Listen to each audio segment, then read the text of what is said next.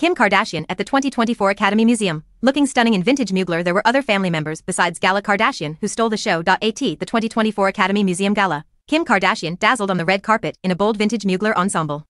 The 43-year-old reality star and businesswoman attracted a lot of attention at the glitzy event in Los Angeles on Saturday night by wearing an archival satin white corset and matching micro shorts. Kardashian added a dramatic hooded floor-length robe from the same Mugler collection to finish the eye-catching ensemble. Over 30 carats of brilliant Tiffany & Company diamonds added even more sparkle to her already gorgeous appearance, which was further enhanced by her clear pumps.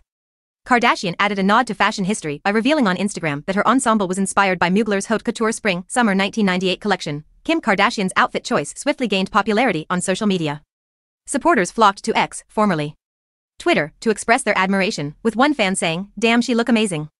Huge props to Kim Kardashian. Similar enthusiasm was expressed by another fan, who added, "Oh, Kimmy cakes don't make that serve."